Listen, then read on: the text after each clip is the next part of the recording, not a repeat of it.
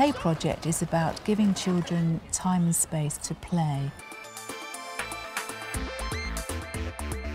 It's a very small size, as you can see, but the children with us over the years have decided how they want it. Oh, cool.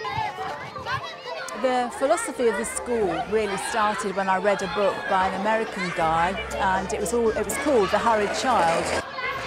The children were not having enough white space, i.e. they were never left to their own devices, their activities were highly structured. And I was thinking, actually, what's the quality that's going on here?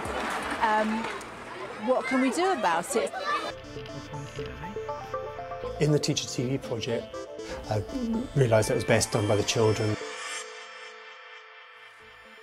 Millie and Marcus came up with very good reasons why they would like to do their pieces. I wasn't present in the room during the working with the children because I knew that I would influence how things happened. If children are working outside of the authority of the teacher, how can they be trusted to do something that might resemble work? I think most children like it. Part of the play project is not knowing what's going on, and this was a chance to get a few of those answers.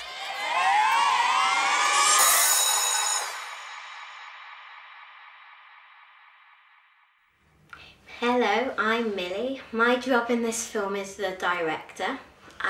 To get in this film, I went on an interview to be the director and told my teacher what I wanted to do with this film, and I got the job. What I wanted to do in this film is to have a clear film that everybody could understand and enjoy at the same time. What do you think Play Project is? I think Play Project mainly is a way of getting to know people who you don't really know, and it's a really fun way to connect with people, and it's a really good way of learning how they learn and how they imagine. Our cameraman is Marcus. He came on an interview with me to be the cameraman, and he's very happy behind the camera. To make Play Project, 2 people are chosen to prepare the groups and make a brief. Lubin, which is the classroom, Arthur, Seymour, Sammy and Charlie. This can be a hard process because everybody has to be happy. A group that you know might not be able to work together, and then you feel bad, but it's a challenge and it's fun trying to get it together and trying to make a play that will be enjoyable for other people. They also have to choose where the groups are going. You get to go outside when it's warm, and you get to use different parts of the school, and you get to evolve your plays around the things. They also have to choose a coloured bin that the group can use. In the bin there are costumes and props that the groups can use in their play. When you're just in your school clothes, you feel like a school kid, because you are, but when you dress up, you feel more of that character, and the props help you with the play. At last we think of a brief that we think would be good for the play project. Last week's brief that you were in a job and something goes wrong and your boss is very cross with you, what do you do? When lunch is over, the 2 people show the class the groups they will be in, the areas they will be working in, the colour bins they have and the brief. You stick to that brief, which this week is you're in the middle of a field and there's something outside, and what happens next.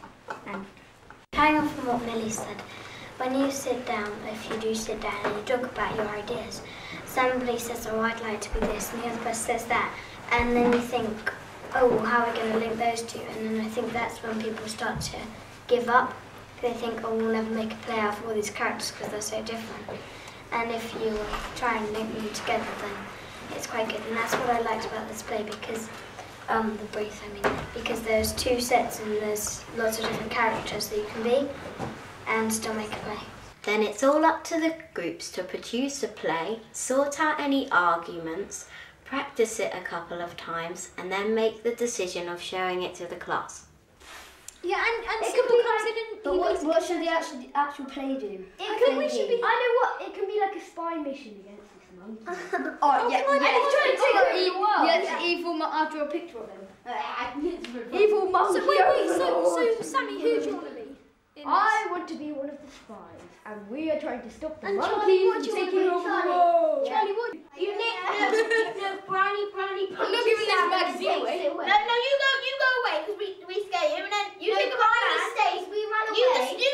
You get to show everyone what you've done through the course of that period of time, saying as you've got the same brief, you've managed to make up different plays, and it's really fun showing everyone because you know it's not nervous because you know that everyone else is going to show theirs. In the 80s, oh, it's grand. Stop talking about your damn 80s, woman! Help us do the tent! Oh, just get in there. I need some sleep. We're going to go cow watching tomorrow, then bird watching, and I saw sheep one right watching. there! No, sheep watching.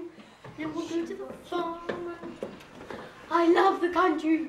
If my groups had an argument or something, in the end, and Mr. Wishart seen that on Miss Sorkina, and we get something really good together, in the end, I quite like to show the teachers of what we can achieve even when we're arguing. Come on, let's play chess. We need a pizza. Okay, what sort? Hello, this is Pizza Company. That's the end. They have to be prepared to show the whole of their play and take the feedback seriously from the rest of their classmates. Riley and Millie got massive parts and like speaking, but Rosie and Lily didn't like speak once. Lily spoke. Yeah. And Sam, Miles, Alex spoke, Well, but we in couldn't- different language. We couldn't really speak. Like Sam wanted to be our table to be a tent, like instead of a tent, a table. I think there's something outside the table. So that. And then Bryony had the idea of a big, huge family coming. no, we kind of split up. No, well, we did in a way. We're split We up into did. groups. Me, Miles and Alex would work on our part of the play and they would work on their lines. And then we sort of came together. then it was when gelled we came together. It was good. It was funny. They're obviously passionate and really thought a great deal about what they were doing. Was there anything surprising in the responses of those children to each other in that video? That's what they normally do. That's what they're able to produce week in, week out. They're able to marshal themselves, organise themselves, manage the conflicts and the tensions. I think, Andrew, you've brought that to the project though, haven't you? The idea of, you know, whatever group you're in, you're going to make it work. It's funny in the video where you got Sam, there's almost a sort of brazen determination to show the teachers that even when things, if your teachers walk past and seen you having an argument, to show off that you can really produce something good, Yes. you know, despite that, Yeah. and that we don't need to have our squabbles sorted out by an adult. In the end, I quite like to show the teachers of what we can achieve even when we're arguing. How different do you think it would be if you had made the video rather than the children? It would have been different on a couple of levels. I think the first area of difference would be that the children, as soon as I'm in the room, will behave differently, and so what you were seeing with Marcus and Millie filming was the children with an uninterrupted by adult gaze and whatever effects that has on their behaviour. Yeah, and It could be what should the actual play do? I know what. It can be like a spy mission against this monkey. I drew a picture of him. They've made a film which is about their perceptions of the play project, their understanding of it in the process, whereas if I was making it, I would have been looking for points that I thought were interesting for teachers to discuss as learning points and issues of concern for teachers looking at this type of work. I think it's about pulling out the deep learning that is going on, and it's also about trying to communicate to people who rightly want to know what is going on in the classrooms, people who are funding that, parents who are concerned about the quality of education their children are getting. But it's turning around and saying to them, the numbers game, the stats game is not the only measure of your child. And that's the big issue for us, isn't it? We have sort of racked our brains as to how we can qualitatively present what we do as a school rather than quantitatively. So what about using video as a means of documentation? By using documentation or in a written form or in a video form or photographic form, what you're actually doing is making yourself a better listener. Stop talking about your damn 80s woman! Help us do the tent! Oh, just get in there. I need some sleep. We're going to go cow watching tomorrow. In terms of observing children, what is the value of that? Just like we watched a video now about what is that actually telling us about the deeper learning. It's looking to find what really stimulates the children to want to learn, and not only what they want to learn, but it's how they want to learn, with whom they want to learn. I think there's a lot of scope for leaving cameras in the room just running by themselves, so that at the end of the feedback session, when you become aware that a number of children have very different perceptions about what's gone wrong, to enable some kind of agreement about what has happened there, and then for learning to come from that. I mean, in my mind, I would like to see them moving towards having a small group that worked in the area where a teacher might traditionally work, which is thinking above this, outside of the sessions of the play project, and thinking what are the strengths of what we're doing, what are the areas we could build in, and would actually sort of present areas of direction to the class. The personalised learning agenda is the big buzzword at the moment. Yeah, exactly. Now, in a traditional setup, you can't do that. This type of approach, where the children take responsibility for their own learning and technical decisions, frees us up to make them, to use our professional skill. Again, it comes back to the same questions for which I just throw back to the children. You know, how can we make this better? And they say, well, what do you mean by better? And I say, well, how can we make it so that we feel more intense about this? How can we get it that everybody is more committed, more passionate about it, that we're getting more pride in what we're coming out with? And I think it's, the children find that as a realistic objective. Absolutely, and that we could talk about this a lot longer, I think. We certainly could. Just getting It's a going. very, very interesting discussion. And I'd just like to say thank you very much, all of you, Andrew, Anne and Darren. And big thank you and good luck with whatever comes next. Yeah, thank you. Thank you. Thank you.